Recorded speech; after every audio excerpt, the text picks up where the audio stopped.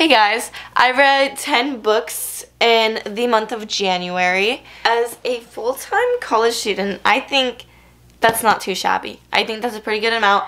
I don't think I'm ever going to be the type of person that like finishes like 15 books a month. Like, it's just not realistic for me. But I thought 10 was really great. So here's like my little reading wrap up. Anyway, I'm going to tell you about the 10 books I read. I'm just going to put it out there right now. There are so many different genres I read. I read dystopian, I read romance, I read fantasy, I read a classic, I read poetry. Like, this month was kind of like all over the place. But that means there's a little bit for everybody, right? The first books I finished were the last two in the Shatter Me series, which is a dystopian series where the main character, Juliet, every time like she touches someone, she pretty much like sucks the life out of them and they die.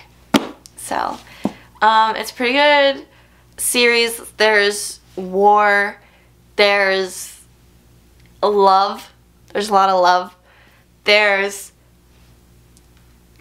kind of like a found family trope to it. I don't know, it's a really good series.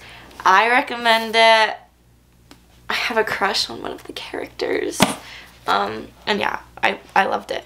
But I gave these two books 4 stars. But there were certain like books in the series that did get 5 stars. These two just weren't that. These two, I thought they had a really like cute and great ending for the series. They ended it well, but like it wasn't like 5-star wow well. So this is the next book I read. It's called Icebreaker by Hannah Grace. This is the first like sports romance I read, and it is the reason I decided to buy this book. So yay. I loved it. I thought it was so good. I gave it 5 stars. It's like Grumpy Sunshine, but he's the sunshine and she's the grumpy, so it's kind of like reverse because usually it's the other way around. He's a hockey player, she's an ice skater. They just were so cute, and I love the whole like college vibe. I feel like I haven't read too many books that like take place in college, and it was really nice. Like, as a college student, I was like, I'm vibing with it. I'm vibing with it. I really like the story. I really love the banter. Pretty much everything about it. I love this book. I gave it 5 stars. Like, this was my gateway book to sports/hockey romances, because now I bought this and I will be reading this, and this is also a hockey romance. And I am so picky to the point I refused to pick up this book for the longest time just because of the cover. And I know it's like, don't judge a book by its cover. I know I'm gonna like this. I just didn't pick it up because I don't want people seeing what I'm reading. Like, anyway. Okay, I didn't like phrase that well. What I mean is like, this look, it's so girl in bed. Like, I don't need professors and other college students seeing me reading a book that looks like this. I mean, I'm gonna read it anyway, like in public, but like still. I need to pull up my Goodreads because I don't remember what I rated this book. Okay. This book I tabbed, and the tabs look so pretty. Oh, this is bright. Do you see? The tabs match the book so well. This is The Confidence of Wildflowers by Mikaela Smeltzer. I give this 3 stars. Okay. After reading this book, I had no idea what I was going to rate it, because what happens, like the big plot twist or like 3rd act conflict, really messed me up a little bit, and I was like genuinely speechless. What it's about is it's about a girl who's like, she just graduated and she's getting new neighbors, and it's like this divorced dad and his young son. I think he's 6 maybe. The divorced dad's 31 years old, and then, you know, kind of, it's a love story between the 18-year-old and the 31-year-old, And it wasn't my favorite love story. The writing wasn't my favorite, but it's like very fast paced and like easy to read. So like if that's what you want, go for it. But then like something like so out of pocket happens, and it makes it so like I have to read the second book. This is a duology and I need to read the second book. I don't have the second book yet. I will be getting it soon. I'm telling you right now, I will be reading it soon. But just what happens in this book is like so out of pocket, and it made it so like I was just like, for like a solid 20 minutes. Like I didn't know what to say. I didn't know what to do. I didn't know what to rate this. But it's like really fast paced. I don't know. It's 3 stars is just the most accurate way to say it. Okay, the next book I read, I gave 4 stars. It is A Million Kisses in Your Lifetime by Monica Murphy. And it's thick. This is a big book. If we like compare the sizes, this book is tall. It's a pretty tall book. And it's thick. It's like 530 pages. Yeah, it's 530 pages.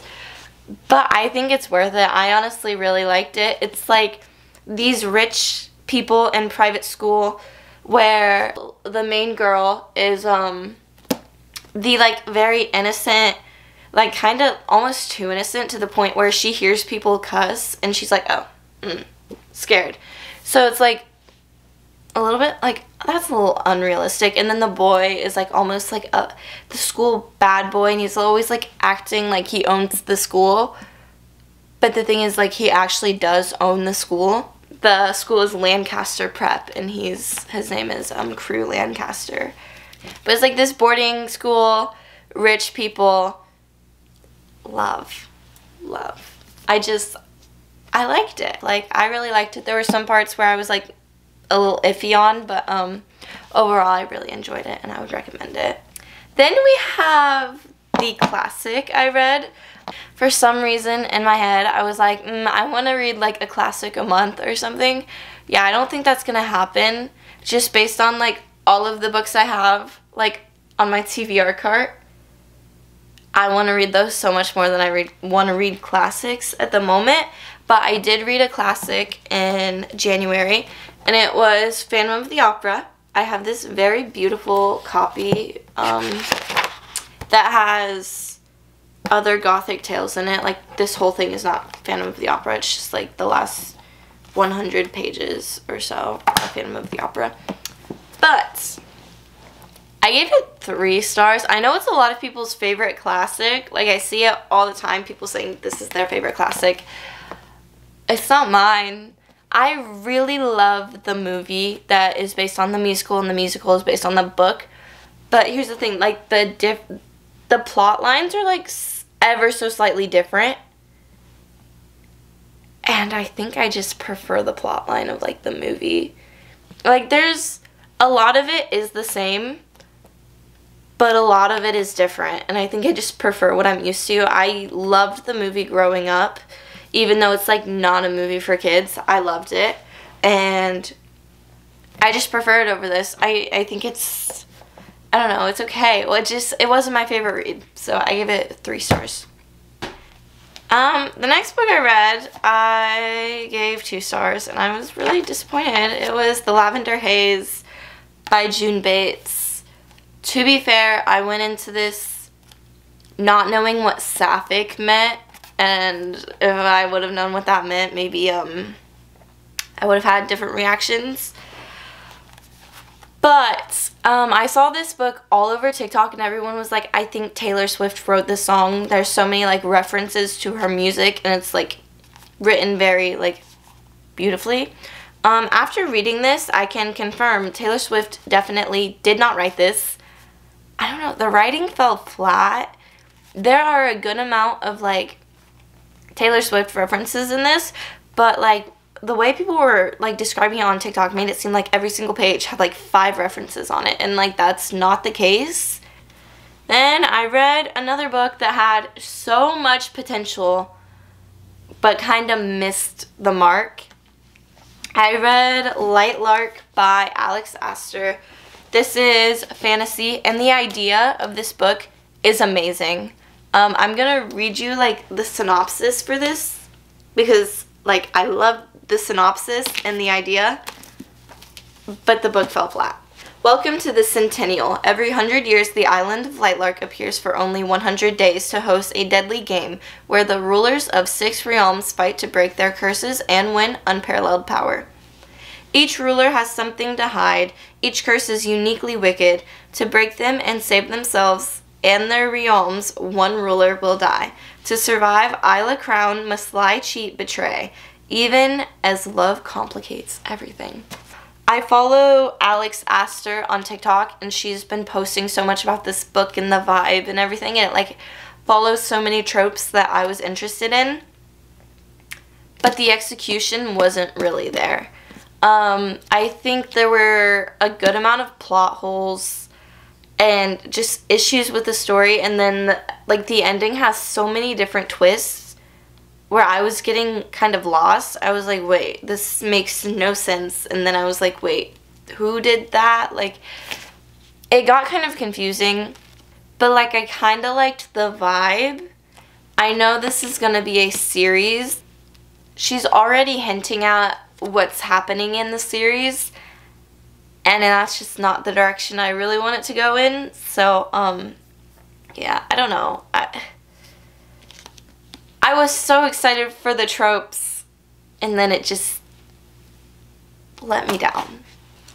Okay, so the next book I read is definitely not for everybody, but it was right up my alley. I read Magnolia Parks by Jessa Hastings. So this book is, it's a romance book. Like, take that with a grain of salt. This is Gossip Girl in London. The most toxic relationship ever. But like, so the main like couple is Magnolia and BJ, and like they're like fated to be together. Like, these people are so in love, but they are so toxic and terrible for like each other. Like, you don't necessarily want them to be together because of how bad for each other they are, but at the same time you're like, they're so in love, they need to be together.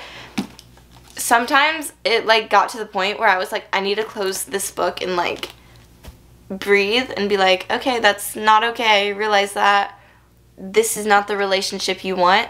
But like, oh my gosh, I loved it. This book is so good. I give it 5 stars, and I think about it all the time.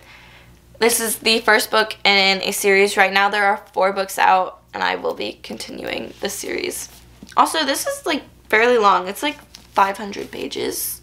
The last book I read in January, I think is like a 4, maybe 4.5 star fantasy book. 6 of Crows by Leigh Bardugo.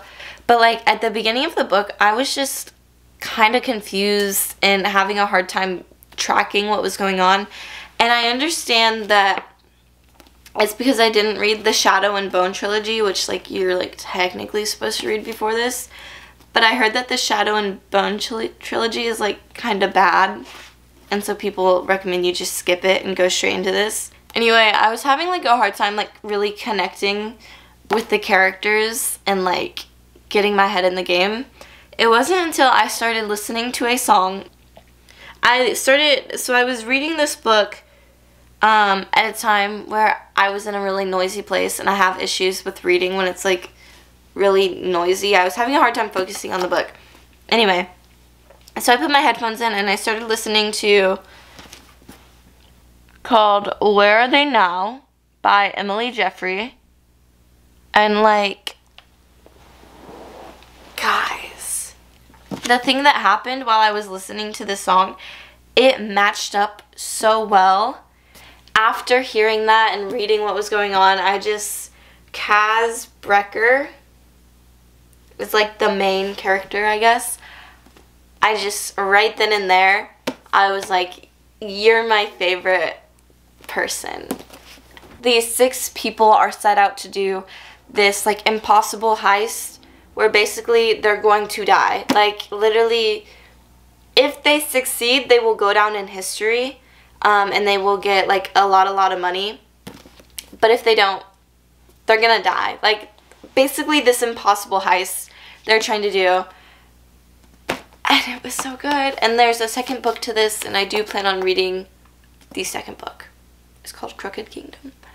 I hope you like this video. I do plan on doing more wrap-ups, like at the end of each month. I had a January birthday. I just bought so many new books, and I'm very excited for what this year has to bring. So I hope you will stick around for future videos. Anyway, see ya. I hope you liked it. Mwah. Kisses. We'll see how February treats me. Hopefully it treats me very well. Or else I might cry myself to sleep every night, acting like I don't do that already. Okay, goodbye.